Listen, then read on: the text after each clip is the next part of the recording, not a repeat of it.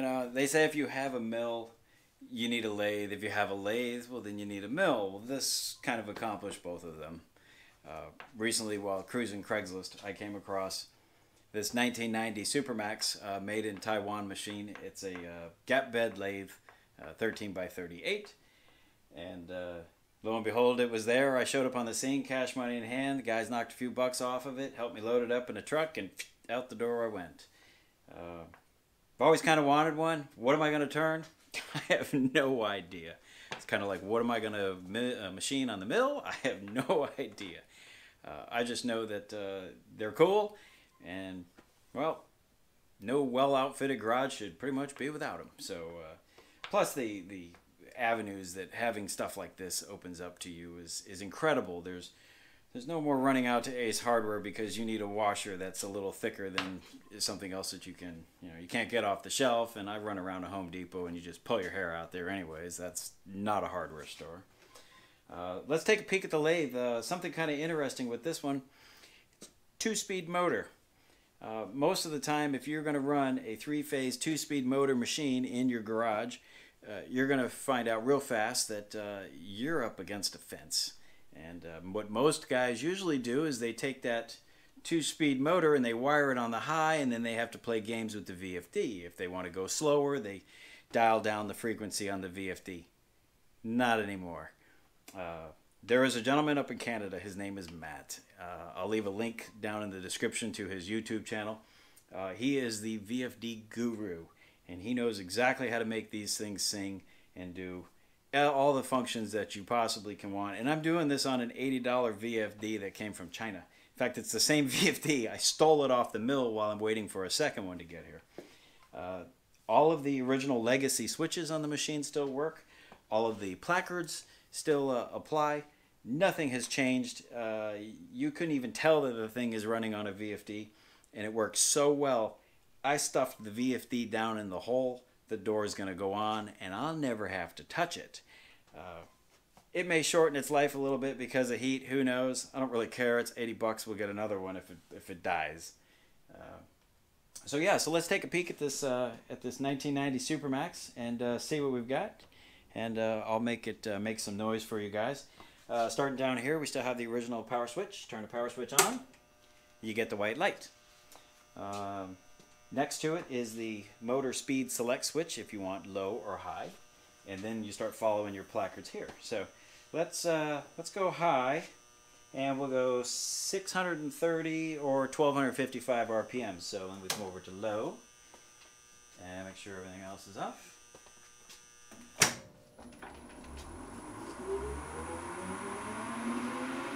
Forward, brake. After you've activated the brake, if you want to use the jog function, you push the button over here, like so, and you get your jog. When you come out of forward, back to neutral, now you still have your forward and reverse as normal.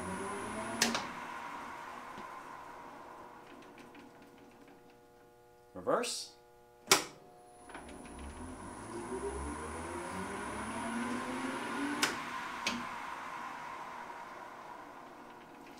If you want to select the higher speed, go to high.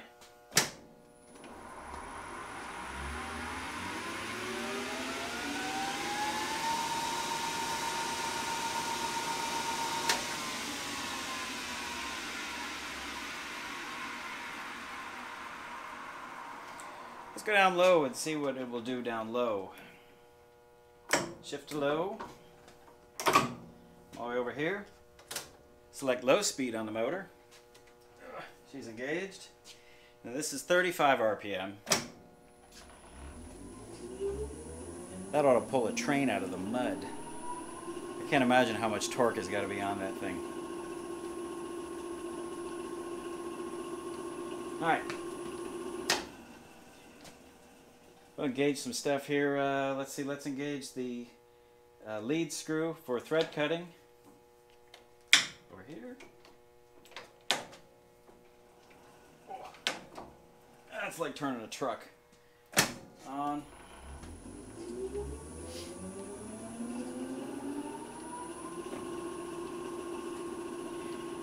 Now with the lead screw, the apron engaged to the lead screw, the carriage or the apron is all going that way. You can see it's turning there.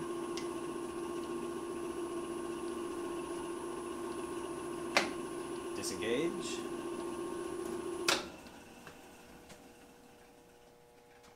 Let's go a little faster.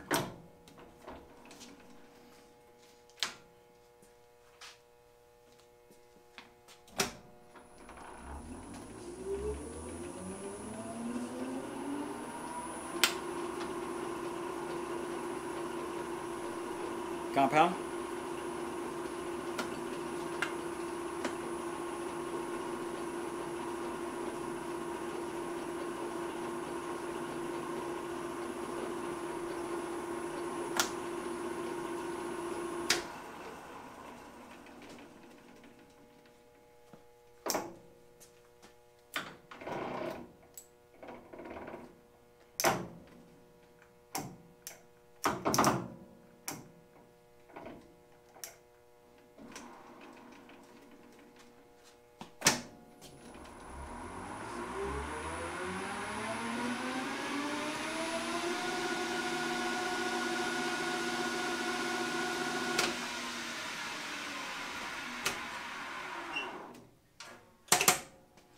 That's 1,000 RPMs.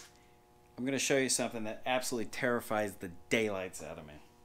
I hope I never need 2,000 RPMs, because this one is pretty frightening.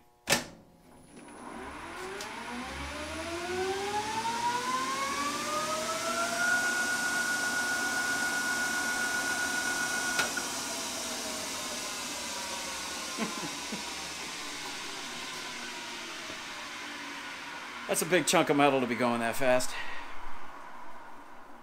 Alright, I'm going to put you guys in handheld mode here and flip the microphone around.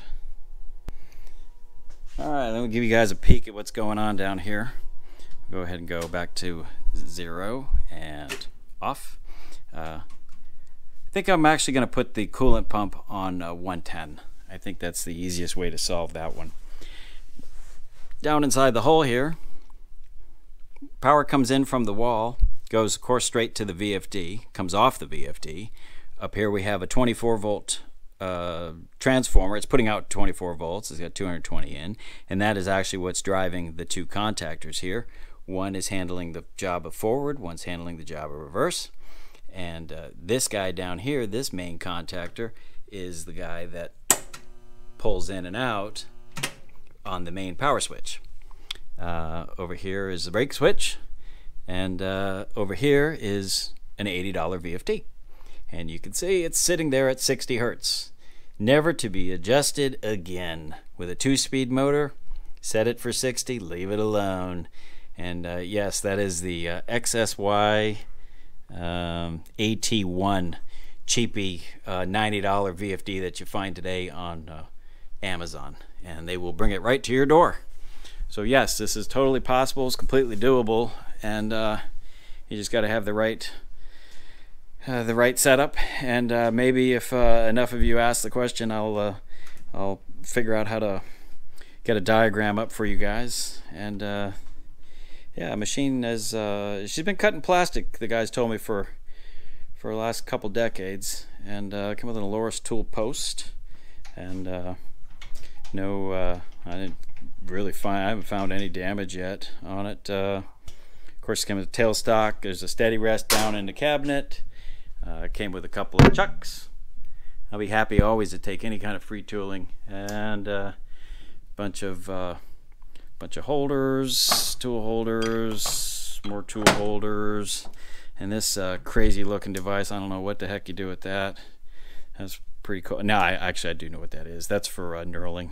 I was kind of surprised to see that in there. And even came with a light. And yeah, that's it, guys. It's new addition to the garage, and hopefully I'll put it into good use with some of this casting work that I'm doing, and maybe I can stay out of Ace Hardware. So yeah, that's a ticket. Spend a whole bunch of money, and you too can make tiny little 10-cent washers, and yeah, that's a good time. All right, Guys, thanks again for watching, and we'll see you soon. Take it easy.